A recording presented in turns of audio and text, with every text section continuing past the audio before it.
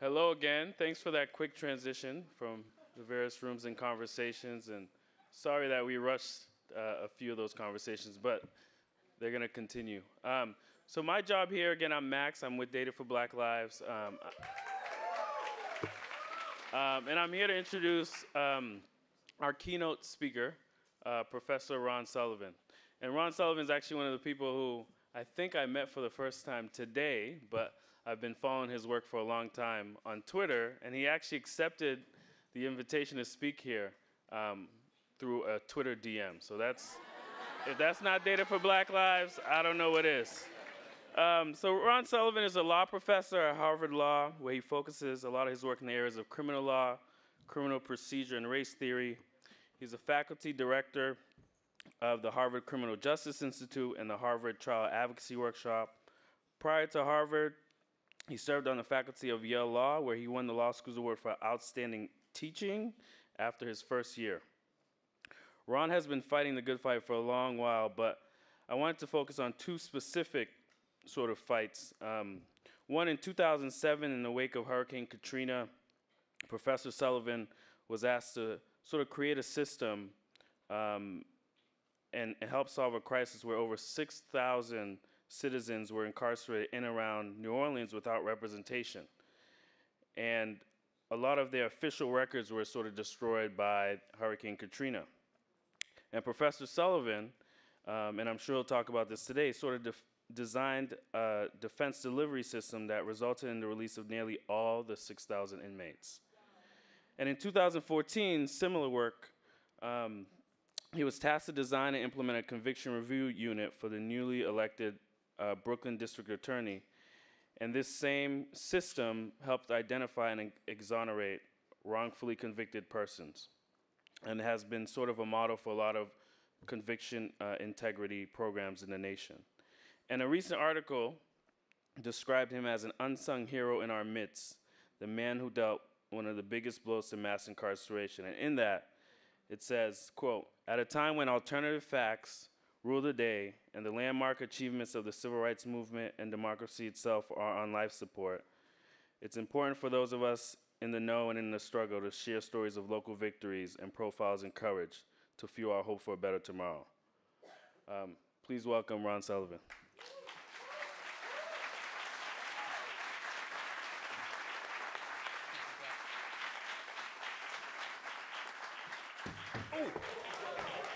All right, so that's how you make an entrance. And you know, the stage manager told me, so we put white tape there because it's dark, and you're going to need to see where the stairs are. Of course, I did not, but that was not for lack of planning.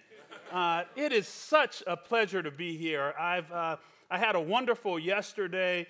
And I want to give a special thanks first to Max for the kind introduction, for the organizers and the staff of this incredible conference. My brain was on overload yesterday as I was listening, and the sorts of ideas and the sorts of projects that I can envision now are just too numerous to even articulate. But thank you all for having invited me. I have a nearly impossible schedule, and I want to thank Lucas as well, personally, for putting up with it and being aggressive in getting in touch with me and coming out to the office. But it is, I am so glad and so happy to be here. I want to tell you a little bit about what got me interested in the sort of work that I've done the last several years and how data science might be helpful in those endeavors. So years ago, as a very young scholar, I started working on mitochondrial DNA and its use in evidence. So mitochondrial DNA is different from the sort of DNA that we normally think about. It's the stuff you can find in bones and hair. It's robust. It lasts. And prosecutors all over the country started using mitochondrial DNA in order to make identifications. Right? Problem is, that's not what mitochondrial DNA does. Mitochondrial DNA shows that there's a matrilineal lineage or relationship, but it doesn't point to a particular person in the way that nuclear DNA, and that's the normal sort of DNA that we think of. So I went on this crusade around the country to try to educate judges on how to talk about mitochondrial DNA to jurors. Now, so it's funny how things happen. So I left that, moved on to the complete opposite end of the spectrum and started doing work in moral philosophy. And then, so completely opposite end of the spectrum, right? So then we started getting all these DNA exoneration cases. And I started getting interested in DNA again because it seemed to me for the first time science started making people already not disposed to believe that innocent people were incarcerated to begin to believe it. Because, in accord with their thinking, well, DNA doesn't lie. So you had all these DNA exonerations. So for the first time, people to the right of Attila the Hun began to think that, well, geez, we might have innocent people in jail, right? Now, I started my career as a public defender, the D.C. Public Defender Service in the District of Columbia. Have you got a PDSer out there? All right, all right. It's a wonderful PDS family, so we have to talk after this. I started my career there, and one of the things that I was absolutely certain of, and the data later bore this out, is that cases where there is DNA evidence represent a minor fraction. It's the minor fraction of the cases. Right? We're talking about in the single-digit percentages. So I have this hypothesis, right? I said, well, if we see these sorts of mistakes in DNA cases, what are we going to see in all these other cases? You know, if DNA cases represent, say, 2% of the cases out there, what's going on with the other 98%? So at a minimum, I thought we would see the same error rate in non-DNA cases than we did in DNA cases. Right? My gut told me it's going to be much higher. Why? Because DNA cases are the ones that receive all the resources. That's where you get the best lawyers and, the DNA testing and all, everybody's focused and paying attention. What about all these other cases where nobody's looking? What happens to those? So I thought, geez, there's got to be a lot of cases out there. So my team and I at Harvard looked at every DNA exoneration case in the country, right? And why didn't I know about these guys then? Because we did it by hand, right? Every DNA exoneration in the country to figure out what happened. How do we make this mistake? And it turned out that we were able to chart some of the most common reasons for error. And I'll give you just a couple of them. One is single witness identification cases. So single witness identification cases are extraordinarily prone for error. That doesn't mean the defendant is innocent. What does it mean? It means we ought to take a close look, because these are the sorts of cases that result in error, right? Cross-racial single identification cases, off the charts, completely off the charts. And it turns out for very good reasons. I'll put a small parenthesis here, right? We did some work with some people in the psychology department and the Harvard Medical School to look at this issue of cross-racial identification. It turns out if from 0 to 3 you are not around people of different races, you don't develop the subconscious tools to differentiate between people, right? So now I grew up, and my mother used to always say, well, they say they can't tell, people say they can't tell any black people apart, and that's terribly racist, right? So I grew up in Gary, Indiana, just about overwhelmingly black, almost all black. Then went to Morehouse College. So all right. A lot of connections here. PDS, Spelman, Morehouse, all right. Tuskegee, all right.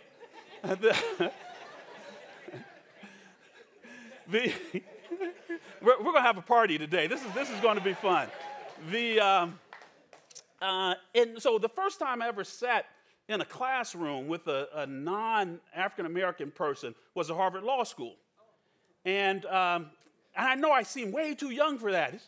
It's an accident of history where I grew up and then where I went to school. And I found I couldn't tell anybody apart when I got there, right? And I said, oh, well, maybe it's not racist after all. I just don't have experience with this sort of thing, right? And I learned it sort of the hard way. Like someone would say, oh, so-and-so, the one with the green eyes. And I'm thinking, how in the world would I know what color somebody's eyes are, right? And it turns out because where I grew up, everyone basically had the same color eyes.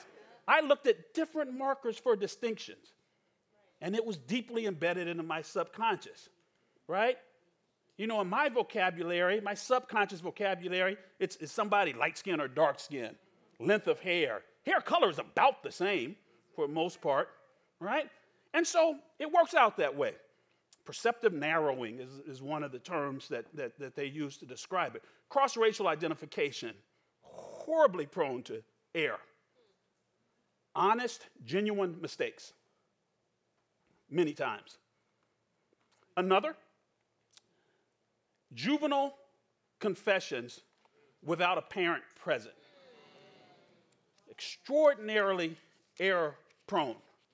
Right? So I was doing this work, and I had this professor in college who used to always talk about the eternal zeitgeist, right? That it would just sweep over this eternal zeitgeist. And I had one of these zeitgeist moments. It's an old German philosophical word that means world spirit that just sweeps over, right?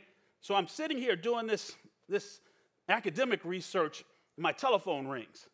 And it's a representative from the Brooklyn District Attorney's Office.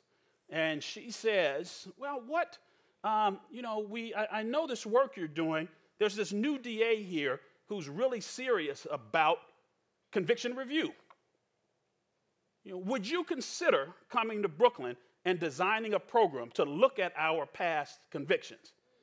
And I said, well, that's an interesting call. You do realize this is, you're talking to Ronald Sullivan. Because I've been a defense guy all of my life. I started as a public defender, and I was like, dear God, if you Google any of my writing, I'm not particularly kind to prosecutors. Are you sure that you want me? And she says, absolutely. I think you're perfect for it. Can you think about it? I said, sure. So my team and I, we switch gears. We look at every conviction review unit in the country. We look at their successes, their failures, what makes them work, what makes them tick, why some fail, why some are better than each other. I have a series of conversations with the District Attorney Ken Thompson, the late Ken Thompson, who regrettably died quite unexpectedly, early 50s, extraordinarily tragic. But I had a conversation with Ken, and I said, okay, I'll do it.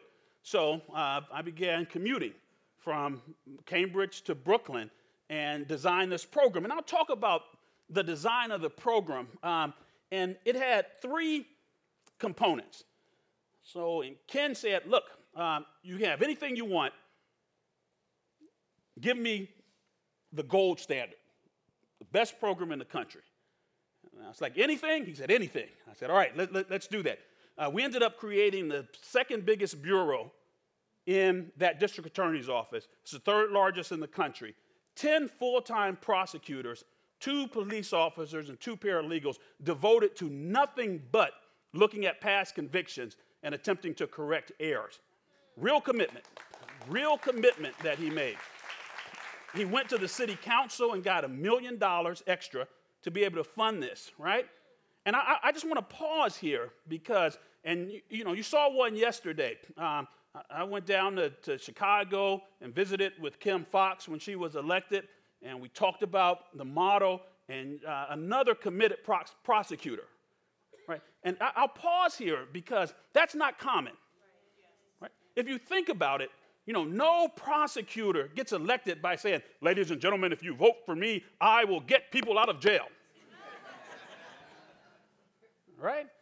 That's not the vocabulary that we use in this country. We are tough on crime, right? That's the political economy that tends to grab voters.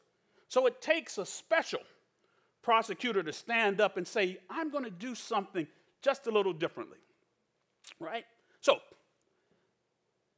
the program design had three important elements. The first was that within that unit, there had to be a non-adversarial norm. Non-adversarial norm. What does that mean? So I'm a lawyer. If there are any other lawyers out there, and citizens as well, you know that we live in what's called an adversary legal system. One person has a point on this side, another person has a point on this side, and they vigorously argue those points to a neutral arbiter who decides which is the better argument. That's our system. That's how we grew up in the system. So we said that has to stop. That has to stop.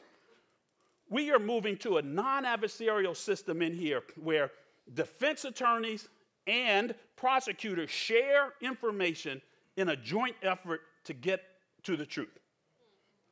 That's the starting point. That's the starting point. Because this isn't about winning or losing. This is about figuring out whether someone is illegally and unconscionably detained in jail. So, non-adversarial system. The second is independence. So, the most significant complaint around the country, and it's with reason, is when prosecutors would put these systems up, people would say, well, geez, this is the fox guarding the hen house.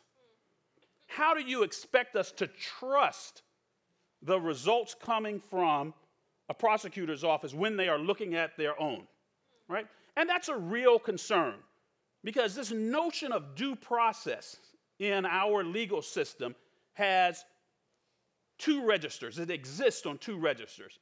The first is a substantive register. That's actual fairness. Things have to be fair. But the second register has to do with the appearance of fairness. Because sometimes when things seem unfair, appear to be unfair, a judge presiding over the case where the litigant is her brother, right? That could be the nicest person in the world, but people say, come on, that just doesn't look right. Doesn't look fair. So the appearance of fairness. So got to do something about independence. So one of the things that worked in Dallas, Texas, they were sort of the first people to get out there on conviction review. They had a system where they brought in the Innocence Project to work with them in the prosecutor's office, and their conviction integrity unit was led by a defense attorney. So that was part of the model. That was one of the things I took and said, look, you have to have someone with a defense background in charge. Because there are all sorts of institutional biases in any institution. And you need someone who doesn't have that bias such that both the system will be fair and it will appear to be fair, right? And that was satisfied in me. So I designed the system, then I implemented it. So I was the chief of that unit, right? So a guy who had been a defense attorney, now a law professor, taught criminal law, but was very biased. I'll admit it. Everyone has priors. My bias is on the defense side, right? So you put that in there, and this is an independent voice. But we did something else that was unique. We impaneled something called an independent review panel. These were 3 lawyers not paid by the district attorney's office that also reviewed the cases we reviewed. And they made an independent presentation to the district attorney about their findings, right? So the internal unit would do its, we'd make a recommendation, give it to the independent review panel. They would look at what we wrote. They would ask questions, have access to anything they wanted, and they would make their own decision, right? Independence. Third and final, and this is the most important one, and it's ethos. Ethos. What do I mean by that? Now, this is something I learned in New Orleans. I learned that in any institution, structure alone is not sufficient. It's necessary. Got to have a good structure. But in order for that structure to actualize in its fullest, then there has to be an ethos in the office that supports that scaffolding. And the ethos was going back to first principles, that the role of the prosecutor has to be a minister of justice, not someone wanting to get convictions, but someone who is interested in justice. Now, this is not the easiest thing, because the currency in all of these offices are conviction. Just like the currency in public defender's offices are acquittals, right? So I was at PDS, someone over here is at PDS. I ultimately became the director of the DC Public Defender Service. Not because I was an expert in federal appropriation laws. It was a federally funded agency. Not because I had testified in Congress and sort of knew how to negotiate with the senators for the budget. Not because I knew one thing about HR. It's because I knew how to try a case. Right? And it's the same in prosecutors' offices. There is a currency in these offices, and that currency is winning. So in a prosecutor's office, the currency is getting convictions. So I said to Ken, all right, if we're going to do this, you have to promise me one thing. Every time you open your mouth publicly, addressing your entire staff, you have to say something about justice. That it is your role as prosecutors to make justice happen, to do justice, to be ministers of justice. That's the first thing. And he did that. Every speech, every global email, he would say something about being a minister of justice. Second thing, every single time that a bureau chief, department chief, sends out some congratulatory email about a conviction or big indictment, big bust, send out an email congratulating someone for dismissing a case because they found out that they had the wrong individual. You have to create the sort of currency that makes doing the right thing appreciable. And he did that. When we started this project, the prosecutors assigned to the conviction, we called it Conviction Review Unit, we wanted to change the name, they thought they were being banished to Siberia. By the end of my tenure there, we were getting resumes from senior prosecutors saying, can we be part of this? Right? And I'll tell you why. Because I firmly believe that no human being, I was going to say no prosecutor, but no human being just wakes up in the morning and says, geez, let me go out and put somebody in jail for 30 years who didn't do it.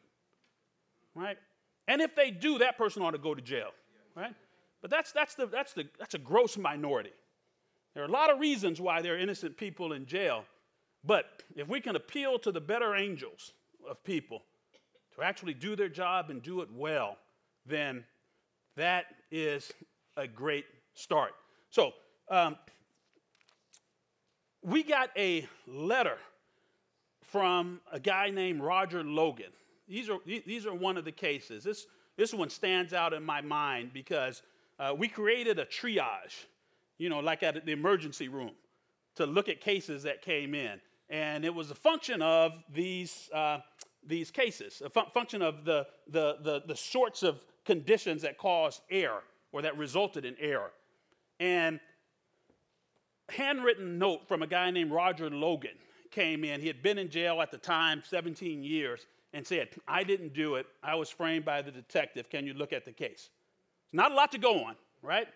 So we open up the case. It's old case, 17 years ago. Nothing is digitized, right? So we're going through paper files, and it turns out that it is a single witness ID case. Class, what do we know about single witness ID cases, right? Prone to error, that's right. You know, in law school, we cold call, so if I just point at somebody sometimes, forgive me, right? That these sorts of cases are prone to error, right? So we look at Logan's case, and it's a single witness ID. So pops up to the top. We take a look, and pretty simple case. Witness says, I saw Logan fighting, arguing with some guys the night before about the results of a dice game outside. And the next day, I saw them still arguing. Logan comes, kicks in the door to an apartment, the vestibule of an apartment, and starts shooting, killing one of the victims, right? And, you know, she says, the way I know him is because I saw him the night before. And he lives in the community. I've seen him and so forth, right? And so that seems pretty open and shut, right? Pretty open and shut. The data tells us something different, that it may not be open and shut. It may be, but we don't know.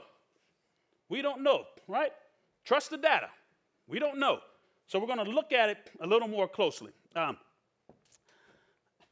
won't go through in painful detail everything that happened, but what we found was this. We went to the scene.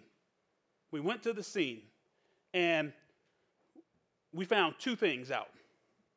One, that where the witness said she was standing, the witness said she was outside, she lived right next door to the shooting, that Logan started shooting.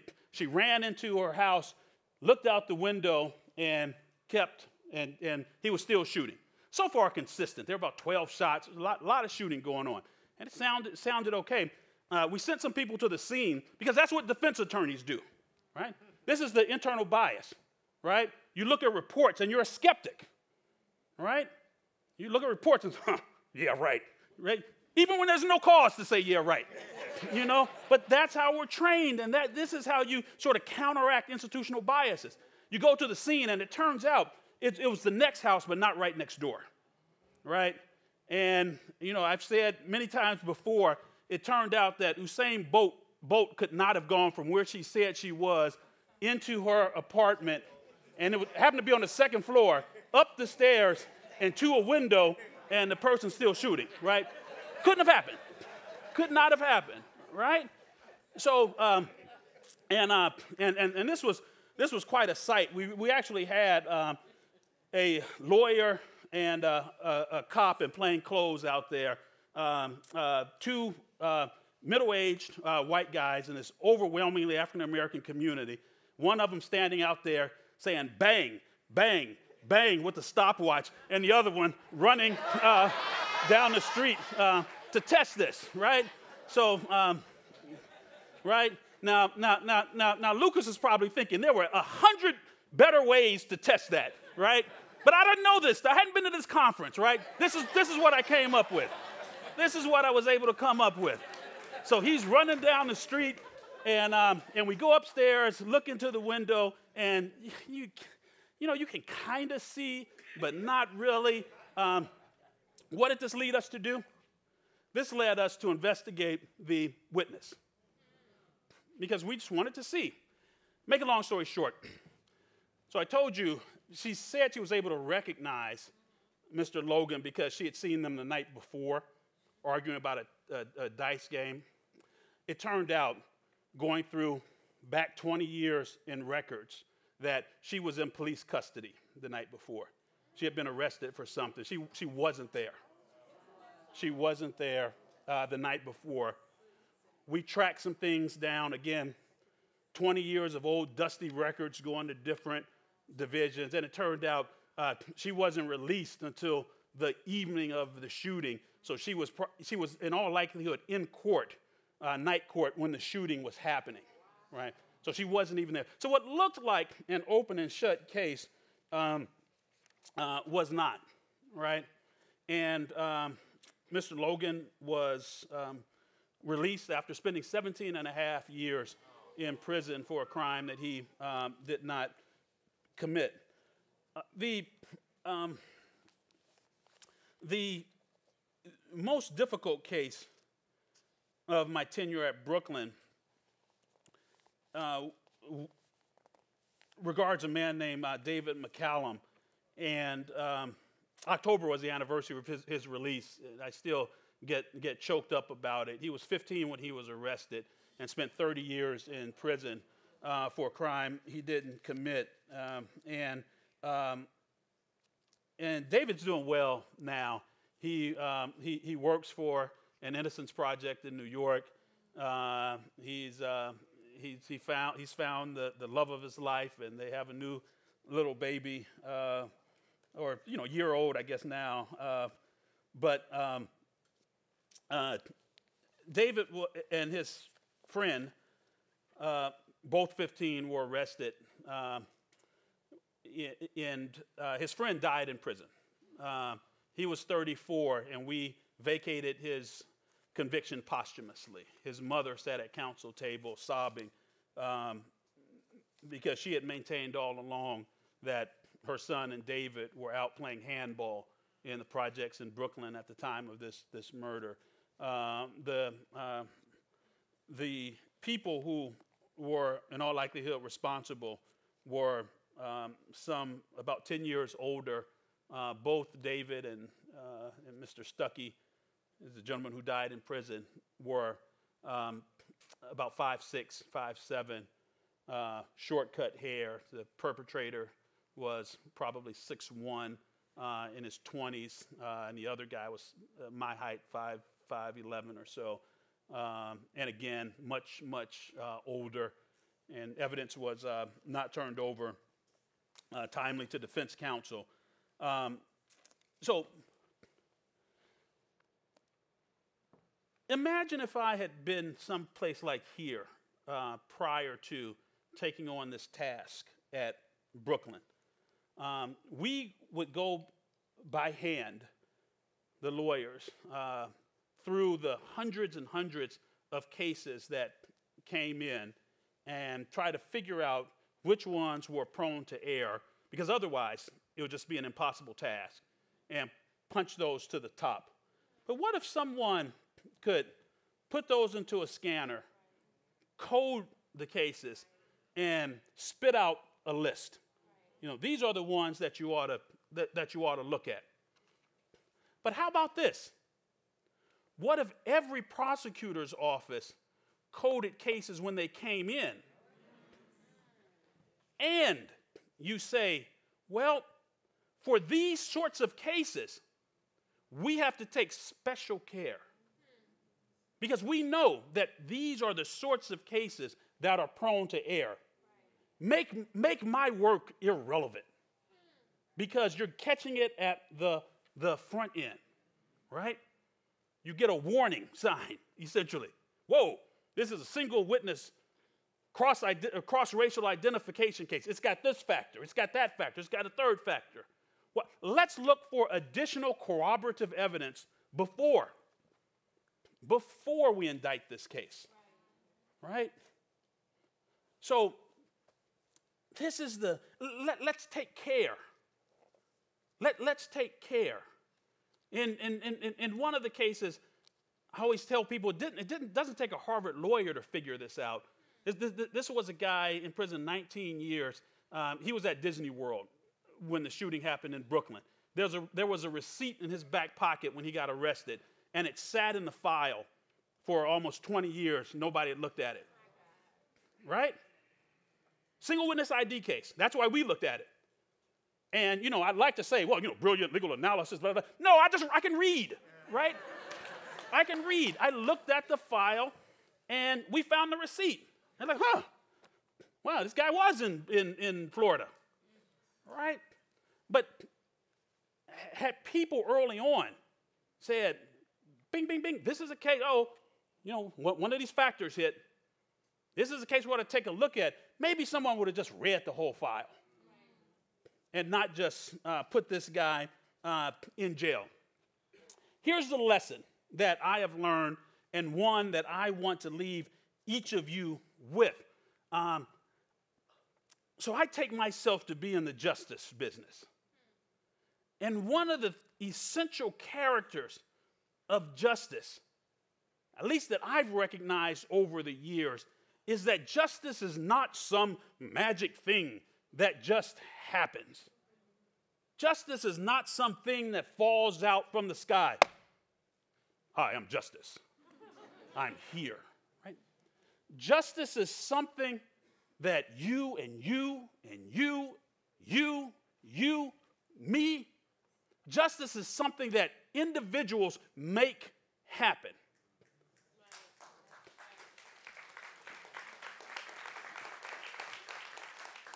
This is a decidedly pragmatic notion of justice, that justice is not some rarefied abstraction with no or little practical application.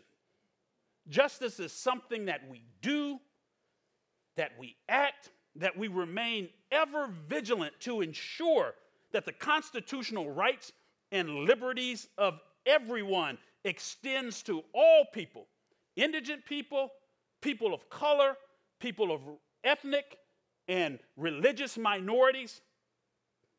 Justice is something that we make happen. When we do justice, we work to convert a problematic legal landscape into a beautiful courtyard of justice. When we do justice, we refuse to let the anesthetizing security of a good job lull us into a dangerous do-nothingness. We get out and act. When we do justice, we roll up our sleeves and lend a helping hand to the low, the last, the least, the lost, and the left out among us. When we do justice, we refuse to let the excuse of inadequate resources prevent us from delivering a high quality of justice. When we do justice, we never let the quality of someone's representation be dependent on the size of their checkbook. And that's for each and every one of us to do. And whatever field you're in, when you see an injustice, you do it. The organizers of this event, for example, they're busy, right? They could have been doing any number of other things as graduate students, as young professionals, right? But to take time and effort and their particular skill set to say, we are going to intervene with what we know and do and give this arena a powerful tool in order to do justice, they ought to be applauded. They ought to be applauded.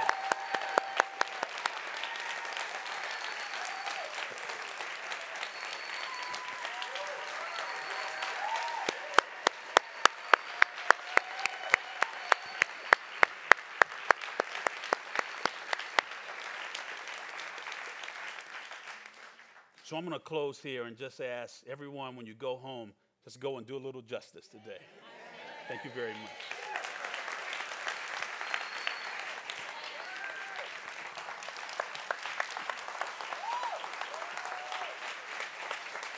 I got the... yeah. Thank you so much. Thanks for everything you did. I got you.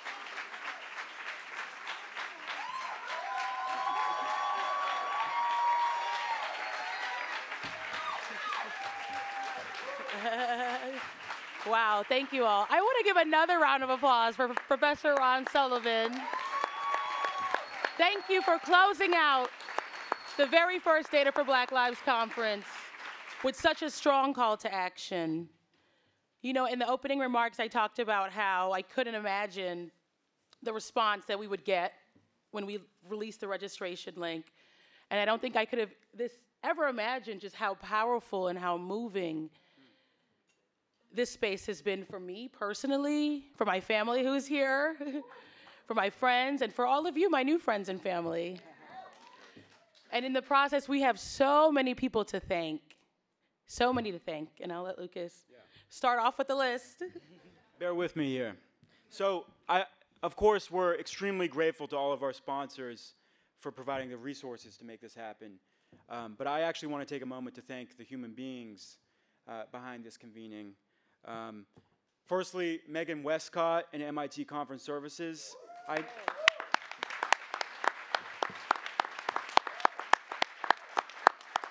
I know we haven't always been the easiest client, and there are a lot of moving pieces, but you pulled it off seamlessly, and thank you so much for being patient with us and bringing this amazing idea to fruition. So thank you again.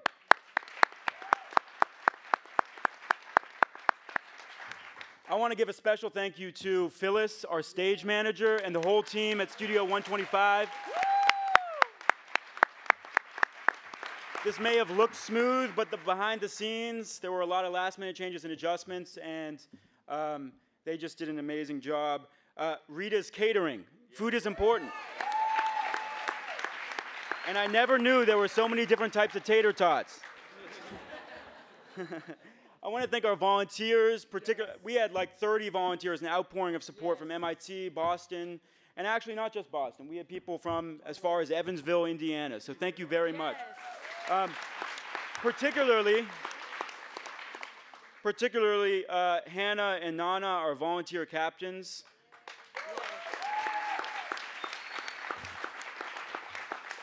And Jerica Kopeny, hailing from Evansville, Indiana. A civic data scientist working out of the Evansville Public Library System, transforming on a daily basis the way that data functions in public life. So thank you very much. Within MIT, I want to thank Paul Paravano. I mean, there are a lot of people to thank, but Paul Paravano stands out.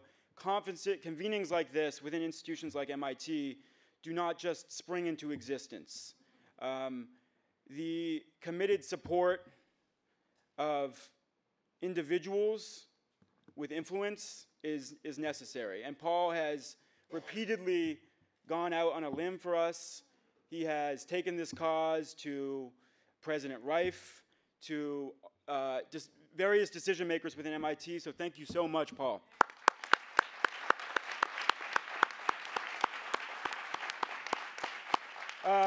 This one almost goes without explanation. I want to thank Dom Jones, who produced the concert last night.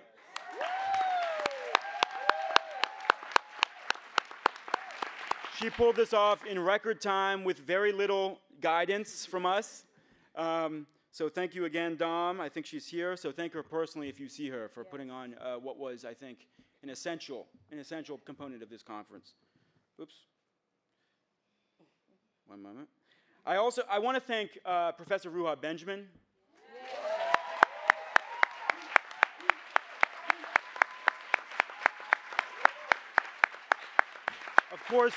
Of course, all of our speakers deserve thanks for their insights and their brilliance, but I think Professor Benjamin set a tone. She set a tone for the whole conference. And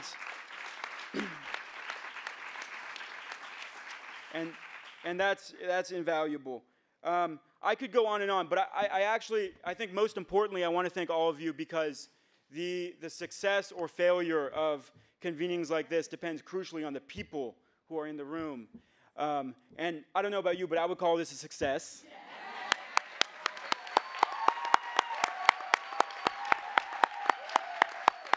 And so the thanks goes to you for bringing your brilliance and your insights and your whole selves to this space. So with that, I'm going to hand it over to Yeshi, who's going to talk about what's next. What is next? Great. Thanks, Lucas.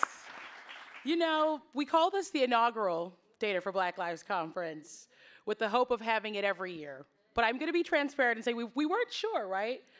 Right? We were, you know, the scientists in us, we said, let's test it out.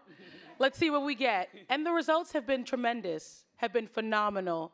And I think I can announce that officially next year we will be having another Data for Black Lives conference.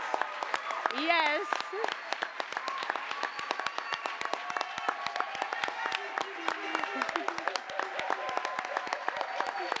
Great, great.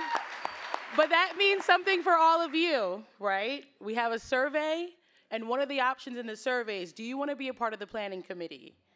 Right. We want you to be involved from the very beginning so that we can welcome even more people, even more speakers. All the folks on live stream, we love you, but we want you here in the room next year with us, because this has been a phenomenal space just to be present and to be physically here in. So.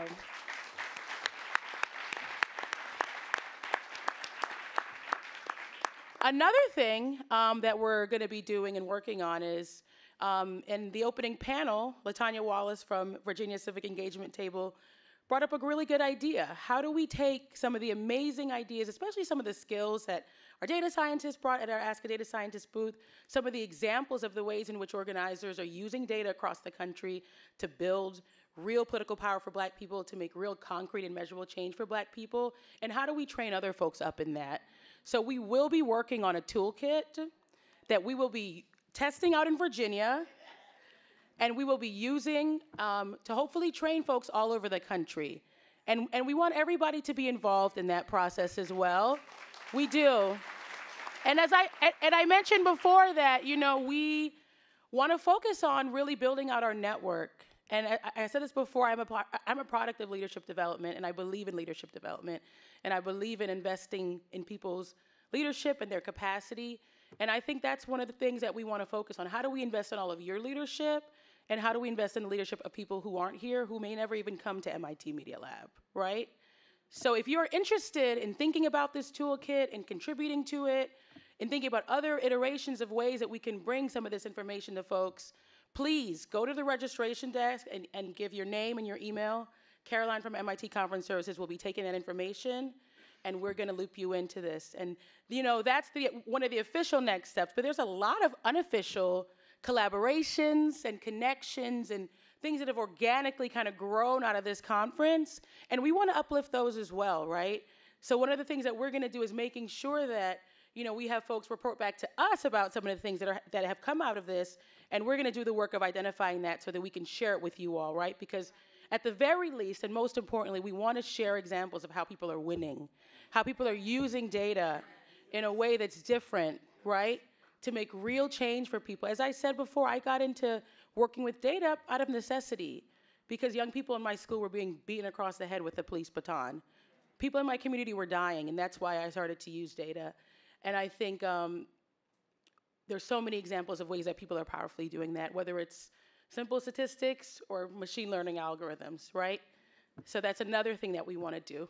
And again, don't forget, fill out the survey, give us your feedback on your experience here, help us make it better for next year, and if you have the time and capacity, be involved with the planning process. We're getting started planning right away, so thank you.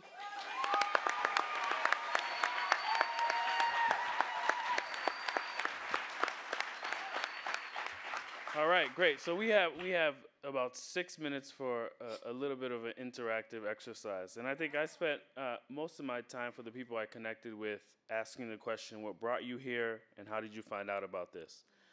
And now I think some of the things I'm interested in hearing from you. And Sky, where's Sky, my helper, my super volunteer with a mic? Back there. All right. So Sky has a mic, and I'd love for people to just speak out and tell us a little bit about what you took away from this. What are the ways you're going to take this back to your respective spaces? And what gives you hope about what we're going to build with you? And so that's open, and raise your hand if you're interested in sharing out. Over here, Sky. Oh, great. Hey. Yeah, we only have one mic. Just got Give it up one for our mic. volunteer. Give it up to the volunteers, hustlers.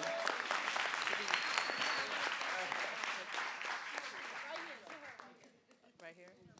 Nope, right here. Yeah, we got a mic, we got a There's mic. a mic right there. Oh. That's my sister, everybody. Hello. Hello. Okay, so in one of our previous discussions, I did have a comment.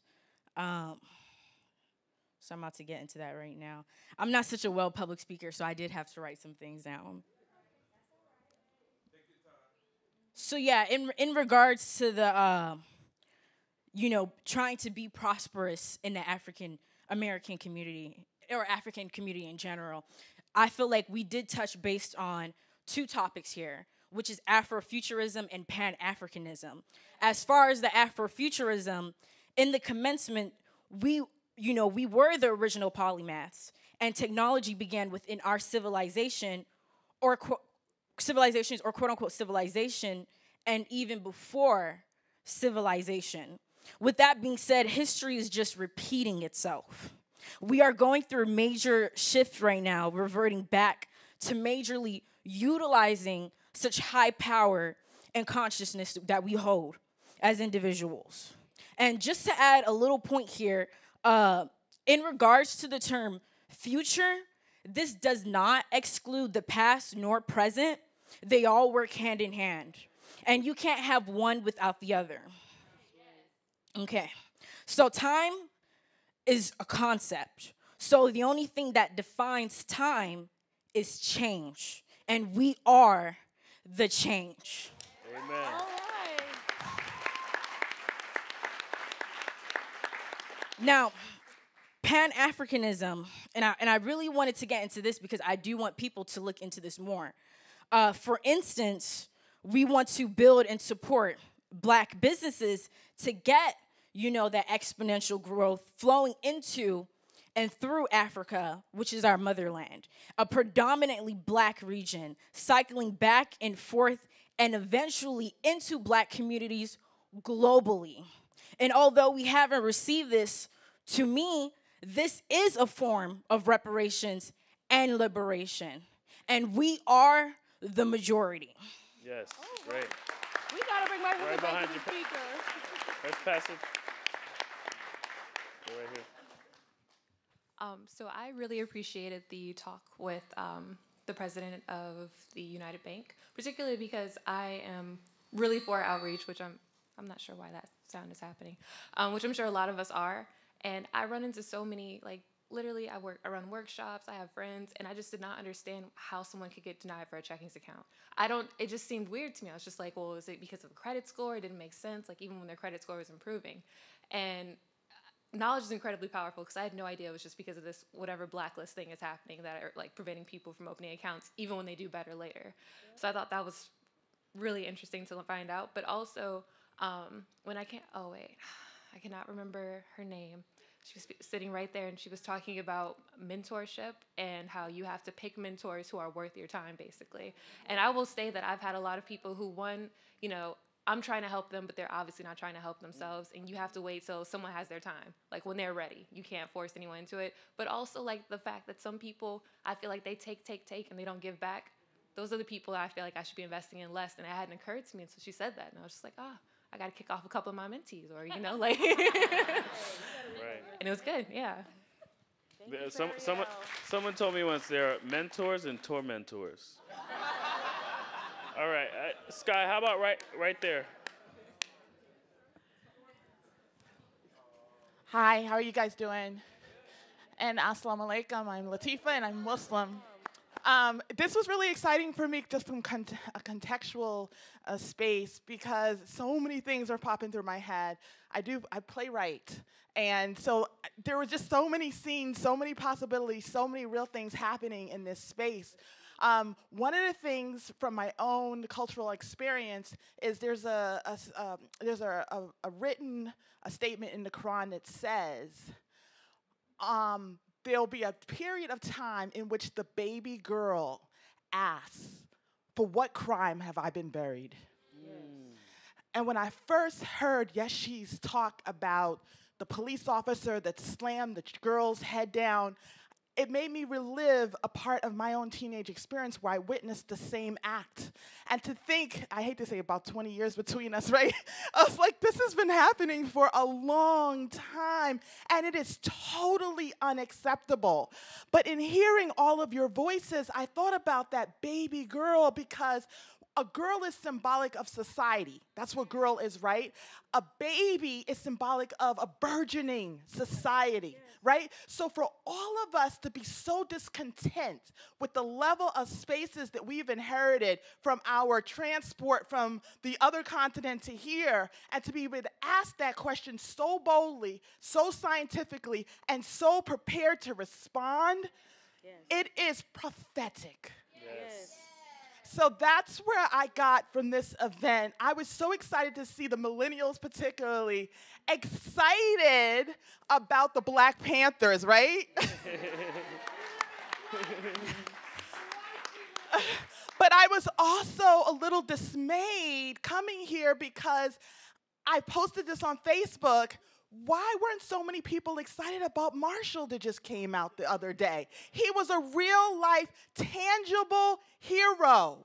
We're talking about the intangible we can relate to more than our reality of our own self-image as a people. And that draws both a problem and a solution. It offers the idea that culture can make anything possible if we can dream it.